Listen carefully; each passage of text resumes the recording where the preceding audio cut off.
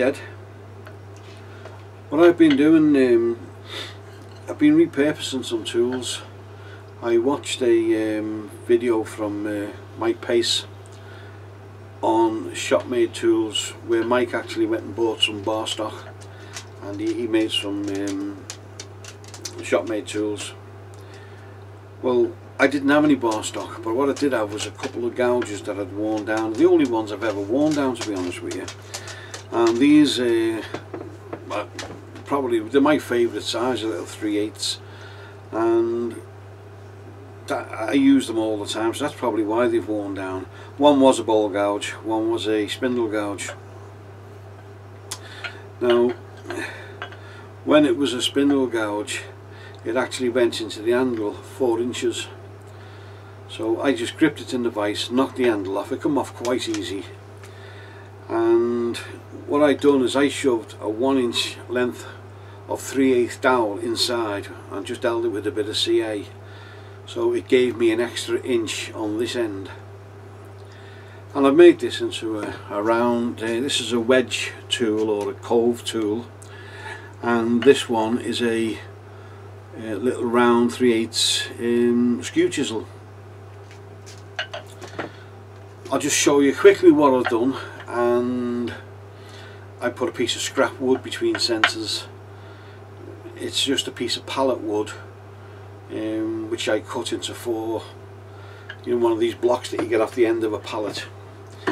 I simply just cut it into 4 and put it in between centres, turned it round just to try these tools out. It's not the best wood, and I wasn't making anything.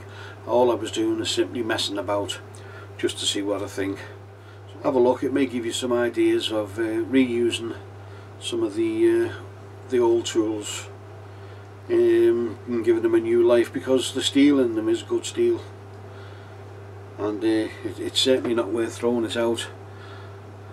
As you all know, I like a little bit of salvage. So here they are now with the epoxy dry, the 2 tools, the cove tool and the detail skew.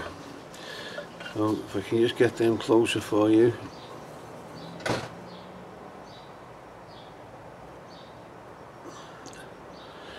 So the next thing for me to do is to go back to the sharpening station, put the final edge on them, and take them over to the lathe and just see how they work out. So I'll see you over at the lathe.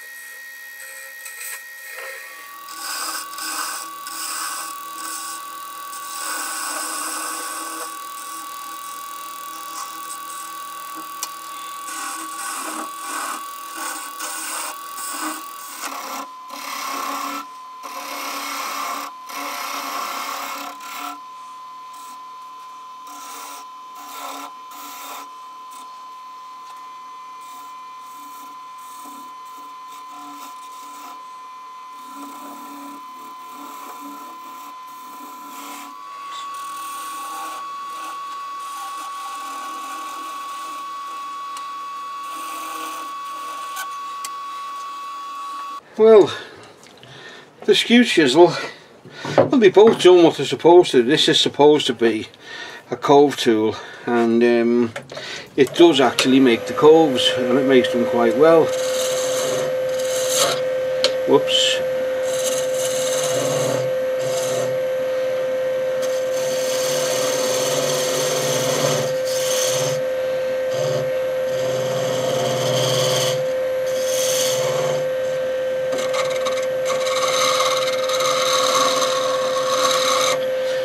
So, as I say, I've just been messing about here now, just having a look at these two. These two tools, and yeah, I mean they're a tool that I would say an occasional use. I probably would use the skew an awful lot more than the cove tool. I quite like the skew. It seems to be, for a small headed tool, it seems to be quite forgiving, but you can do basically what you want to do. Just a piece of scrap wood, this, it's not good wood or nothing, but whatever you wanted to make, if you're into doing finials and things, it would never replace a 3/4 skew to me. But yeah, it's a tool. It's a handy little tool. It's one of the occasional tools that you have in your box, and it comes out now and again, and when you use it, it does a good job. So that's about it, just a quick little video just to show you the two tools. Hope it helps someone. So that's about it from me for now. Thanks to everyone for watching, thanks to all my subscribers, and don't forget, work safe. Bye for now.